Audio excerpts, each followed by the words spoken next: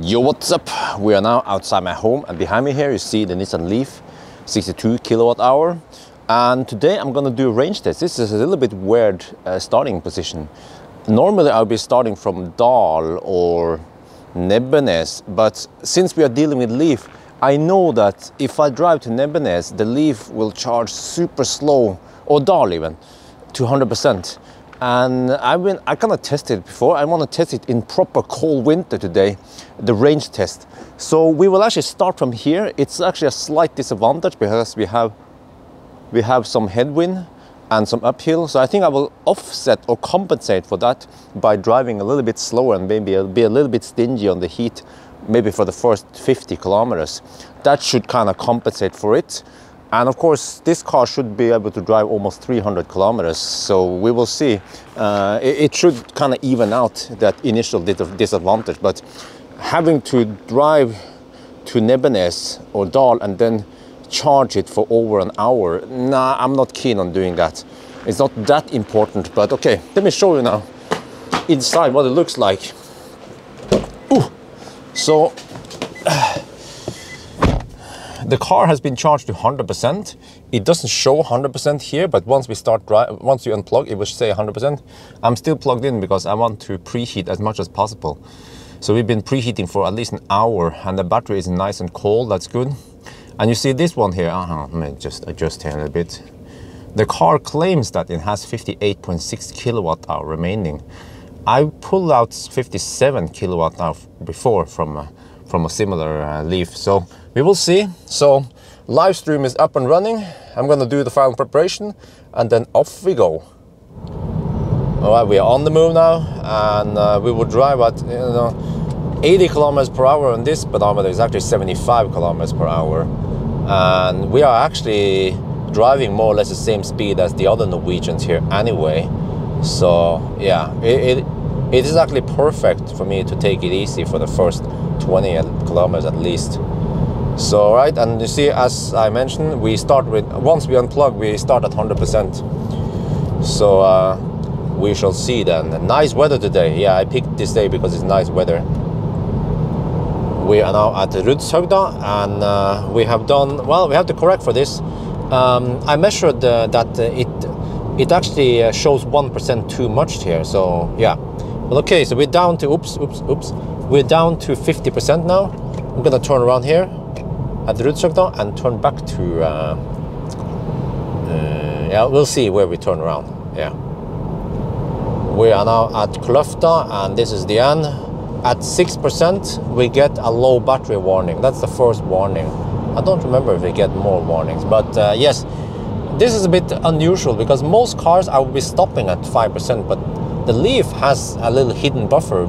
So you see that the display shows 5%, but if you look here, we actually have, oh, hang on, there, kind of. We actually have 15%. The Leaf is hiding about 10%. I don't know really why they did it, but we're gonna measure down to 0 anyway. Yeah, because we can't expect regular people to have Leafs by. So we are now 19 kilometers away from Ayuntidal. That's where we are aiming to charge. And the stats so far, and you see it's pretty cold outside. That was the purpose also. Minus 11 degrees. Yeah, so far so good. Oh, we are down to 3%, and right now the car is not showing any range numbers. Yeah, we are behind some slow people here, but I'm gonna speed up soon. But yeah, this is pretty scary for most people that you don't see any range left. So, but fair, I mean, have no fear, because we know that we have at least 6 more kWh, and then Leafs by estimates 28 more kilometers of range, down to 5%. Oh shit, it's a bit too dark here. There, yeah. That's it. We have no juice left, 0%. Yeah, we are at absolute 0% now. So let's check the stats. Okay. Yeah, at absolute 0. This is what we can expect. But the display here still claims about 10% left, and we still have 6 kWh left, and we are let me see, 7.5 kilometers away from Dal. Yeah, so we're gonna bail out here. Yes, it's time to bail out now. Now I just have to get past this truck. Oh yeah, we're charging now, and okay, so for this run, the 90 kilometers per hour run, the car claims a range of 265 kilometers, but the distance is over-reported by 1%. So the real distance is 262 kilometers. And this is the way to measure it. I think we have to measure it to the regular zero, because we can't expect people to be ninjas and have Leaf spies, because with Leaf spy you can actually go a little bit below zero like I did.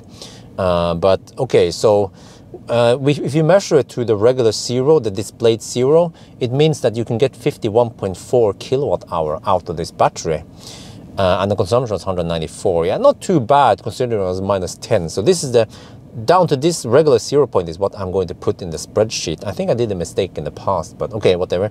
But of course, I will also mention that if you go to the absolute zero, if you have Leaf spies and know what you're doing, then if you look at the end screenshot here and what we have left, what the car claims to have left, then it should be 57.6 kilowatt hour total. But many people say that you can actually not use it all the way until Leaf spy says zero. So, but at least if it go down to there was one guy who said that his 30 kilowatt hour Leaf could go all the way to half kilowatt hour left. Okay, so that means we should be able to get 57 kilowatt hour then. So actually this is a pro tip for serious Leaf owners, is get Leaf spy, and then you can actually utilize a little bit more of the battery. So now we have to charge up the car, and you know, we are here at Dal. It's been a while since I've been here to charge, so I bought, this is taco salad. Oh yeah, Mexican. Man, it's been a long time since I put a big Mexican in my mouth. Let me try this. Oh man, this is guacamole. Holy guacamole. Highly recommended food. We have mostly burgers and shit food, but this is just quality food. Well, I mean, better than, yeah, what you can find usually out there. All right, we've been charging for over an hour. So now we're good to go, I guess. The charging suddenly stopped, and then I tried another chip, and then it charged for a little bit, and then it stopped again. So it seems like this car is a bit moody, but that's fine, I guess. We're at 95%. So now we will do the high-speed test, but it is 4 in the afternoon. So there is some traffic, so I'm not sure if I can maintain 120. I will try, yeah, I'll try. Well, okay. Minus 10 degrees outside. Yes, go. Let's see how long we can drive now at 120. No, I was gonna leave and I saw this white e-tron charging. It's Chris! Yo! You see this? Oh, he's doing a charging test. Yeah, this is insane. So sneak peek for your viewers. Oh. Look at that speed. Wow, 140. What's the temperature outside? Yeah, it's cold. Yeah. Wow. So this is just insane. 100, and I'm not running the heat at all, right? So, yeah. I did this test fair and square. Like a ninja. Yeah. All right. Okay. Good luck. Okay, see you tomorrow when we're doing the Model 3 long range versus performance. Yes. Okay. Okay. Bye-bye. Okay, he's getting 145 kilowatt. I'm gonna hammer it now. All right, we are on the move now. So there are actually not too many left lane huggers here, to my big surprise. Yeah, that's great. The battery is at 40 degrees. That's actually also good for not too high inner turn resistance. So you're gonna see then how far we can drive. The car right now estimates that I can drive 160 kilometers. Wait there, another 160. Okay, good. We are now at Hamar, and over here it is minus 13 degrees Celsius outside. That is proper cold. We're down to 63% now, still hammering it. Yeah. Oof, it's clear sky over here, so yeah, that's cold. All right, we are back, but not at Dal. We actually went to Nebbenes, which is nearby, because Dal was overcrowded with cars charging. But over here, we have plenty of stalls available, so no really big deal.